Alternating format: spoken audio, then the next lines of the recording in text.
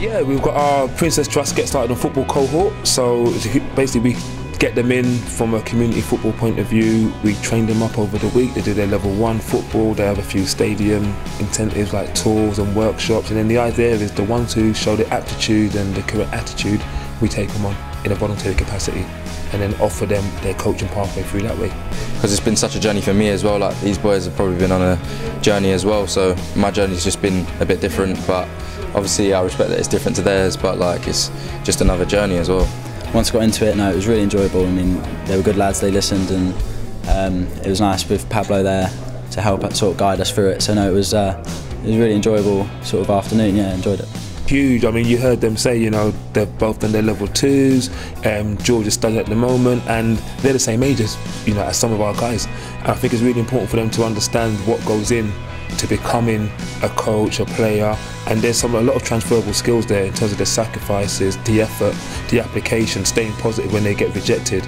You know, for our cohort, the large majority of them aren't in education, aren't in employment. They're doing their training course now, so they've had setbacks, they've had situations that aren't too savvy, for want of a better term, and they've had to deal with that. And they're in a place now where they're showing that commitment, they're turning up on time. Fingers crossed they'll all pass on Friday. And like I said, the ones who show that extra special attitude and application, we can get them involved.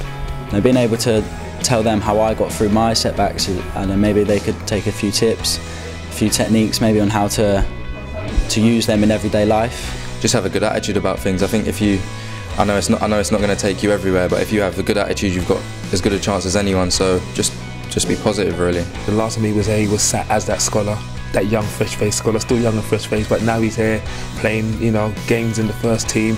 And I think it's important for him to tell that story, for our young people to recognise that, you know what, if you put the effort in, when that opportunity strikes, whether it's an opportunity to come to QPR as a coach or as a player, that you can take it. Oh yeah, definitely. I wouldn't be anywhere near here if it wasn't for them. So, especially, I've got a lot of people to thank, but too many to just start naming. So yeah, I've got a lot of people that have helped me along. I've got a lot to thank for the likes of Chris, Steve, Paul, Furlong. You know, they've all helped me massively in my short journey so far at QPR.